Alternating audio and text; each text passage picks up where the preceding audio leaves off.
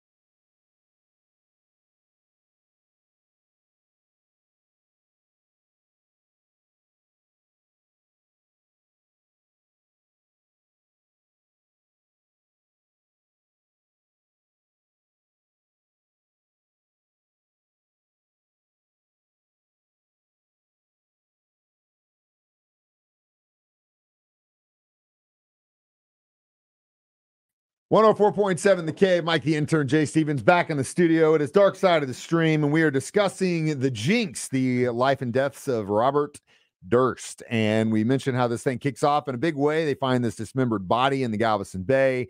Cut into pieces, man. Yeah, and like, it was very much dismembered. I don't think they even found the head, though. I don't think they ever found the head. They found everything but the head. The police guy says that he reaches down and he had to put, like, when you have a turkey that you're going to cook and the neck's lopped off and you put your hand inside of it to lift it out of the sink. This guy said he put his hand down the chest of this body to pull this torso up, just the torso, but he had to put his hand down there and grab the chest bones. He just was cool with that. He did that. Thank you, Jay, for like ruining turkey, right? literally every person that is listening right now. Happy Thanksgiving, guys. Yeah, not only Thanksgiving. Let's air this again on Black Wednesday or whatever that day is. On Black Wednesday. We're gonna invent a day called Black Wednesday, and then we're gonna air this on Black Wednesday. That is disgusting. And yes, like I mentioned in the last break, my wife literally at the beginning was like, I can't watch this. And we watch a lot of true crime stuff. I was kind of surprised by that.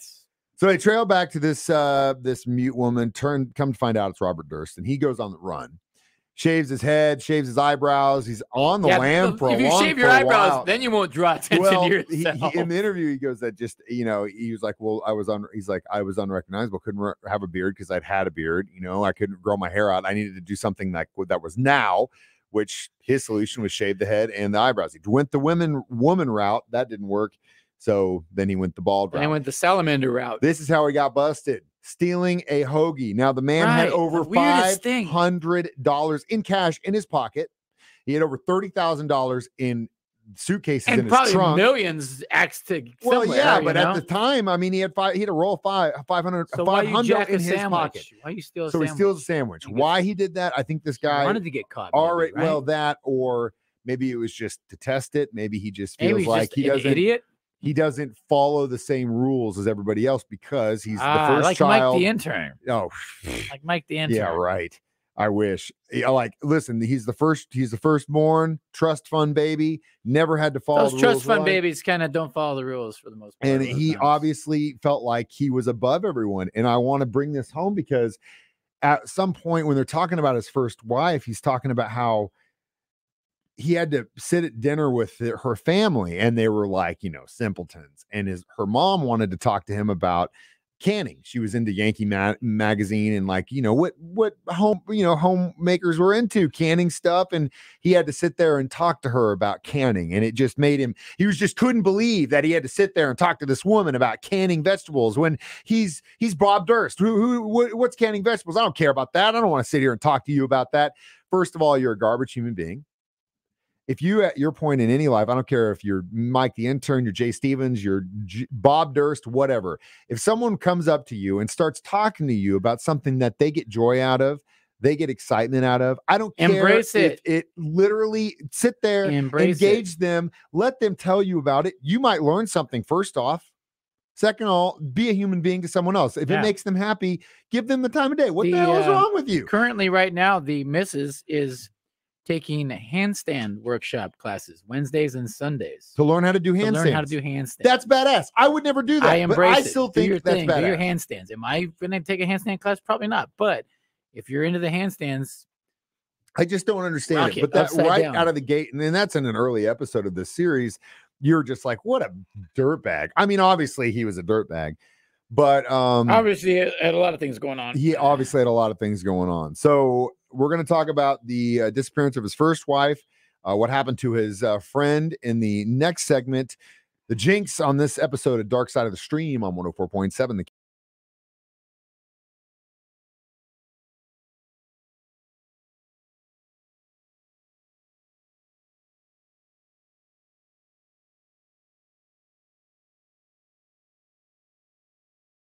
104.7 The Cave, Mike the Intern, Jay Stevens in the studio. It is Dark Side of the Stream, today discussing the Jinx, the life and deaths of Robert Durst. So the first thing that he allegedly was involved in was the disappearance of his first wife, who he claimed had been at a party. She'd been drinking. She came home. They were in bad times. They were arguing.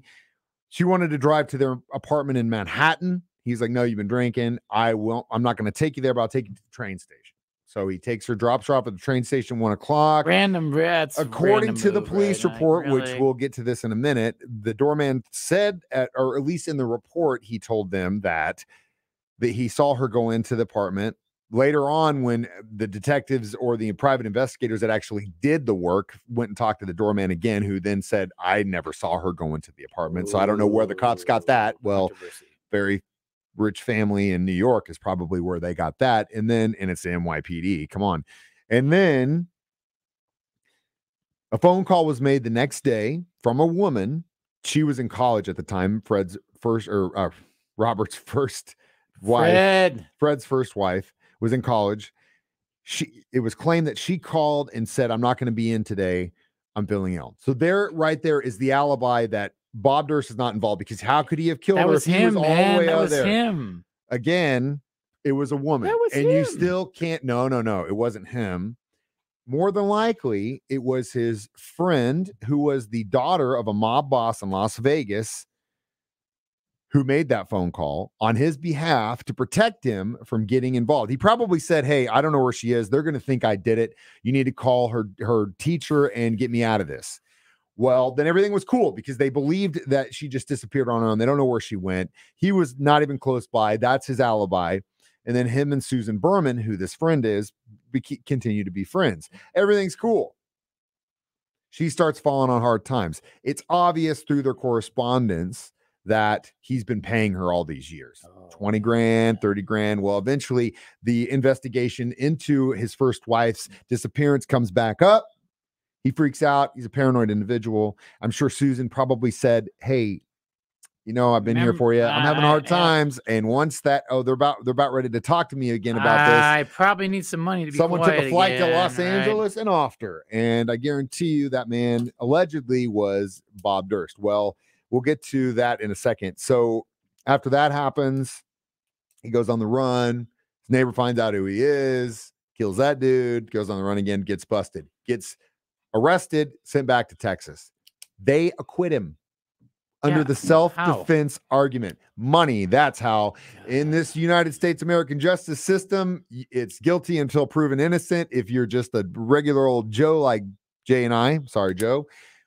But if you got money, like OJ, dude, sky's the limit, man. And he got off.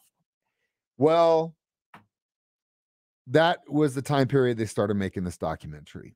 And the guy who did this documentary actually did some detective work. Come to find out, Susan Berman had a boy, and that boy actually became friends with Robert Durst, even defending him, saying there's no way he could have killed my mother. I knew how she felt about him. Yeah. I knew how I felt about her. There's no way. We'll come to find out, after he's going through his belongings, finds a letter that Robert Durst had mailed to his mother. And what was interesting is that letter, the handwriting and the misspelling of the word Beverly were also in the same note that the alleged killer who killed Susan Berman had mailed to the police to say there was a dead body, which used the term cadaver. It's like a mystery movie, man. He comes out and the filmmakers discover this. So obviously they have to give it to the police. But before they do that, they actually convince Bob Durst to come in for a second interview. And while they do that, they show him the stuff. He starts burping while they confront him, because it's obviously he's just like, oh, he's shook by it, because he's like, oh my God, I'm screwed. He starts burping while he's like, well, yeah, I guess you could see how the cops would figure this out. But very, very weird. Dude, it's a weird reaction. See, also, there's an episode of It's Always Sunny in Philadelphia that does a spoof of this situation. And it's hilarious because Danny DeVito plays like the Robert Durst character in it. And it's comedic genius. Oh, now I want to see that. It's Making a Murder, Dennis Reynolds episode. It's so damn funny. Anyway, after this is over and they confront him, they're like, okay, well, that's it. Well, he goes to the bathroom, keeps the mic on, it keeps recording, and he basically says, what have you done? What the hell did you do? And then I kill them all, of course. And that's how it ends. And this was in 2015. He admits to it. Originally, I think they were supposed to get to court in 2019. Didn't happen. Then COVID happened, and then they just convicted him of killing Susan Berman. based on this evidence. And it just goes to show So you they shout out to- elongated another 6 years after this happened. Shout out to the filmmaker, though. But yeah, shout out to the filmmakers for doing it. Shout out to street justice. Shout out to the detectives that actually did their job and got this done. And non-shout out to the other detectives, maybe. Just, you know, it's a Durst family, make it go away. Well, we don't do that in this country. Sometimes justice will be served. This is Dark Side of the Stream on 104.7.